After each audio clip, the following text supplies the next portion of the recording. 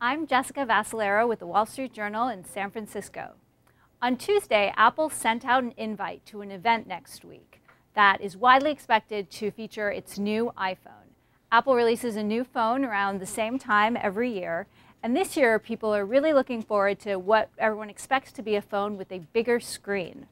Among the other features that we're expecting on this new device is a new version of the software that runs inside. And this is going to carry new software, new mapping software that Apple built, as well as updates to Siri and sort of hundreds of other changes. It's really important that this device be a big hit for Apple, because basically the iPhone is still the vast majority of the company's sales, the biggest chunk of revenue.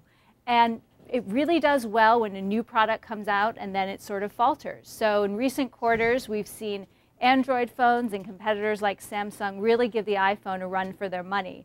So investors and analysts and everyone else are really banking on this being a huge launch.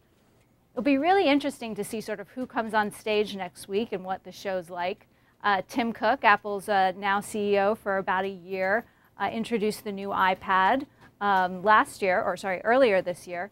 And there's always a ton of buzz around these events, a huge spectacle and a big show that Apple puts on to try and drum up sales and enthusiasm. For the Wall Street Journal, I'm Jessica Vascellaro in San Francisco.